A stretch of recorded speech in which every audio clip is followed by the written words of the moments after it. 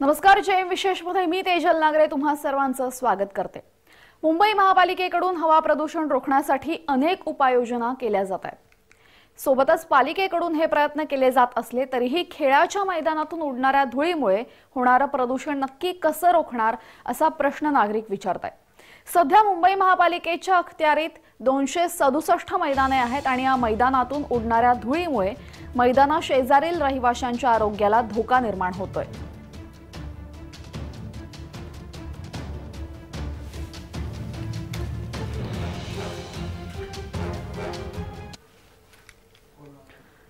दरम्यान वातावरणातील बदलांमुळे मुंबईतील हवेची गुणवत्ता खालावली आहे। या पार्श्वभूमीवर शहरातील वायू प्रदूषण नियंत्रणासाठी पालिकेने मार्गदर्शक तत्त्वे जारी केलेली आहेत। संबंधित यंत्रणांना त्यांचं पालन करणं अनिवार्य असून याबाबत अनियमितता आढळून आल्यास संबंधितांवर सक्त कारवाई केली जाईल असा इशारा पालिका आयुक्त इक्बाल सिंह चहल यांनी दिलाय।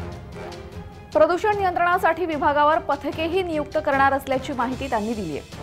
याबरोबरच मार्गदर्शक तत्वांचं पालन होतंय की नाही याची पाहणी करण्यासाठी विभागावर पथके नियुक्त करून त्वरित अंमलबजावणी करण्याचे निर्देश पालिका आयुक्तांनी दिलेत।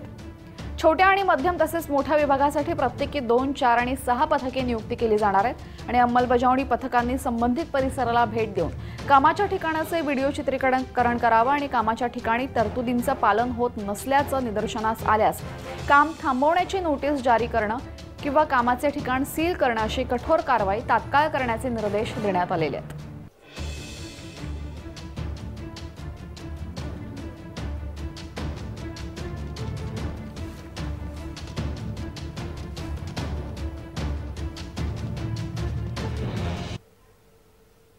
दरम्यान महापालिकेकडून कोणती मार्गदर्शक तत्त्वे देण्यात आलेली आहेत पाहूयात।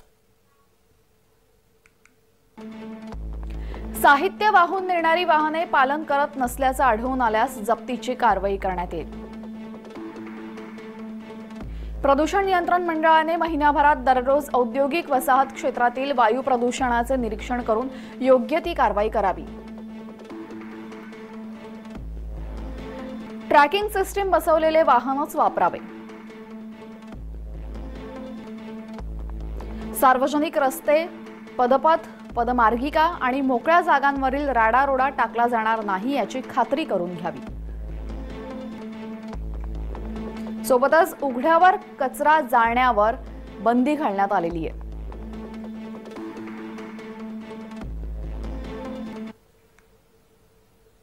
कचरा उघड्यावर जाळणे हा पर्यावरण कायदे आणि भारतीय दंडविधानातील कलम 278 नुसारही गुन्हा आहे। स्थानिक प्रशासनाला यावर कारवाई करण्याचे अधिकार आहेत आणि एका प्रकरणात तर राष्ट्रीय हरित लवादाने उघड्यावर कचरा पेटवणाऱ्याला 1 लाख रुपये दंड केला होता। प्रदूषण होता म्हणून पर्यावरण कायद्यानुसार हा गुन्हा ठरवण्यात आला आणि कचरा जाळण्याबरोबरच ज्याच्या आवारात तो जाळला गेलेला आहे त्यालाही कायद्यानुसार जबाबदार ठरवता येतं। कचरा जाळताना कुणी आढळून आल्यास दंड किती तर तो अवघे 100 रुपये इतका महापालिकेने ठरवलेला आहे।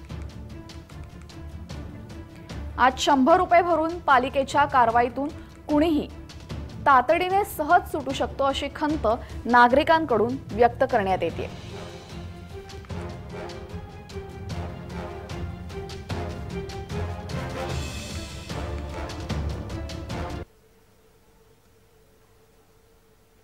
दरम्यान मैदानातून उडणाऱ्या धुळीमुळे तिथे राहणाऱ्या नागरिकांच्या आरोग्यावर विपरीत परिणाम होत आहेत।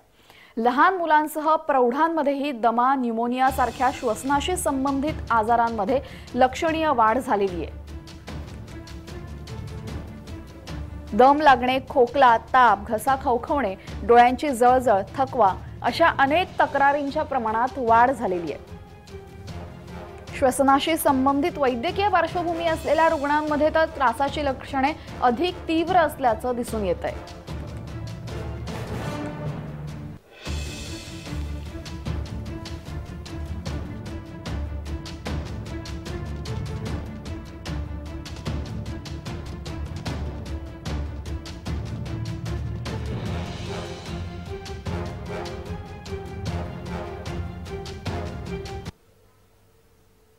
मैदानातून धूळ उडू नये यासाठी उपाययोजना करण्यात येत आहेत। मात्र मैदानात आयोजित करण्यात येणाऱ्या सार्वजनिक कार्यक्रमांमुळे या उपाययोजना फोल ठरत असल्याचं दिसलेलं आहे। त्यामुळे पालिकेच्या तिजोरीत करदात्यांनी कराच्या रूपात जमा केलेल्या पैशांचा अपव्यय होतोय। वारंवार मैदानाचे नुकसान होत असेल तर मैदानात सार्वजनिक कार्यक्रमांना परवानगी देऊ नका अशी मागणी शिवाजी पार्क परिसरातील रहिवाशांनी वारंवार केलेली आहे। या संदर्भात आढावा घेत आमच्या प्रतिनिधींनी केलेली बातचीत, डॅरेल मिरेंडा यांनी केलेली बातचीत आपण पाहूयात। गेल्या काही दिवसांपासून मुंबईत प्रदूषण वाढत आहे आणि याचा परिणाम कुठेतरी मुंबईच्या नागरिकांवर होत आहे। मुंबईच्या नागरिकांच्या आरोग्यावरती कुठेतरी याचा फटका बसत आहे। आता आपण सध्या आहोत मुंबईतील दादर समुद्रकिनारी आणि माझ्या मागे आपण पाहू शकतात की मुंबईवर सध्या धूळयुक्त धुक्याची चादर गेल्या काही दिवसांपासून असल्याचे दृश्य दिसत आहे। याचा परिणाम दृश्यमानता कमी झाली आहे, तसेच मुंबईकरांच्या आरोग्यावर याचा परिणाम देखील होत आहे। मुंबई महापालिकेने मुंबईत विविध ठिकाणी अँटी स्मोक गन लावण्याचा निर्णय देखील घेतला आहे। पाण्याचा शिरकावा करून हवेतील धुलीकण कमी करण्याचा प्रयत्न या अँटी स्मोक गनच्या माध्यमातून करण्यात येणार आहे आणि यामुळे जो प्रदूषण झाला आहे याचा शहरातील हवेची गुणवत्ता देखील चांगलीच खालवली आहे। मुंबईचे पालकमंत्री दीपक केसरकर यांनी काही दिवसांपूर्वी मुंबईत सुरू असलेल्या अनेक विकास कामे, मेट्रो सारखे प्रकल्प मोठ्या प्रमाणावर प्रदूषणाला कारणीभूत ठरत आहे असं देखील म्हटलं होतं। तर कुठेतरी हे प्रदूषण रोखण्यासाठी आता मुंबईत कुठेतरी अँटी स्मोक गन लावण्यात येणार आहे असं देखील दीपक केसरकर हे म्हणाले होते। कॅमेरामॅन अनिल सावरेसह डॅरेल मिरेंडा, जय महाराष्ट्र न्यूज, मुंबई। प्रदूषणाचा त्रास जास्त लहान मुलांना आणि वृद्धांना जास्त होतो। लहान मुलांचा आजारी पडण्याचं प्रमाण वगैरे खूप वाढलं आहे, वृद्धांना वगैरे खूप म्हणजे त्रास होतोय। तर याच्यावर जास्त लक्ष देऊन काही उपाय करावे जेणेकरून हा त्रास थोडा कमी होऊन जाईल। म्हणजे पालिकेने याला जास्त लक्ष द्यावं आणि प्रायोरिटीमध्ये हे करावं अशी इच्छा आहे। नगरपालिकेने याकडे लक्ष दिलं पाहिजे। याचा त्रास छोट्या मुलांना होतो, छोटी मुलं शाळेत वगैरे येतात जातात, मग त्यांना कुठे चक्कर येते किंवा काय होतं, तर महानगरपालिकेने कृपा करून याच्याकडे लक्ष दिलं पाहिजे आणि मेट्रो शेडचं जे काम दिवसा चालतंय ते रात्रीच केलं पाहिजे जेणेकरून दिवसा लोकांना त्रास होणार नाही। त्याचा काही मुलांना, वृद्ध लोकांना किंवा जे तरुण लोक आहेत त्यांना पण त्रास होणार नाही। कारण आजकाल काय झालं, जे 15 वर्षाची मुलं, जी छोटी छोटी मुलं, त्यांचं सुद्धा हार्ट अटॅकचं प्रमाण वाढलेलं आहे।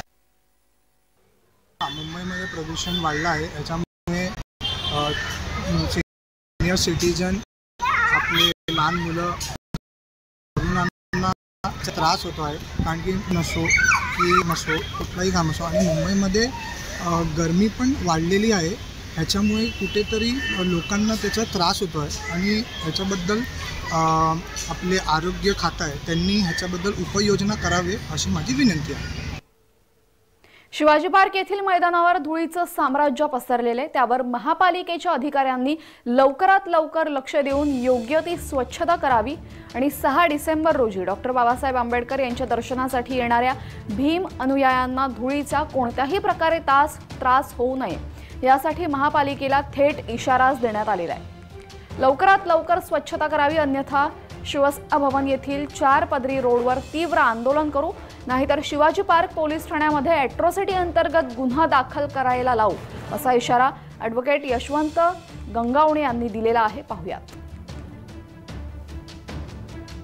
शिवाजी पार्कमध्ये फार मोठ्या प्रमाणामध्ये माती टाकून या ठिकाणी भ्रष्टाचार झालेला आहे, तर त्यांच्यावरती SIT चौकशी करून त्यांच्यावरती गुन्हा दाखल करण्याची मागणी आम्ही करत आहोत।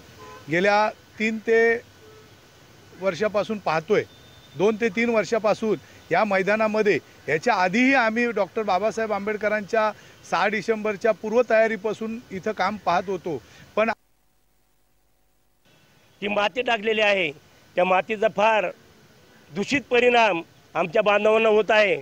खरोखर की तो दूषित परिणाम या BMCच्या अधिकारी, वार्ड ऑफिसर आणि BMCचे मुख्याध्यापक यांनी तो योग्य पकडत नाही। त्या मातीमध्ये जो चिकटपणा आहे तो चिकटपणा यांनी ठेवलेला नाही। खरोखर की या BMCवर आताच आमचे गंगावणे साहेब बोललेले आहेत, आमच्या पक्षाचे ते वकील आहेत आणि आमच्या समाजाचे वकील आहेत। गेली 30 वर्षे ते 40 वर्षे मी या शिवाजी पार्क या विभागामध्ये चैत्यभूमीच्या कार्यक्रमासाठी म्हणजे 6 डिसेंबर या कार्यक्रमासाठी नेहमी येत असतो, परंतु आता गेली 4-5 वर्षे या मैदानाची परिस्थिती पाहिली तर एखादा हवा आली की जे मातीचे कण आणि धूळ जी पसरते ही वृद्ध, अपंग आणि लहान बालकांना फुफ्साचा आजार होतात आणि होत आहेत.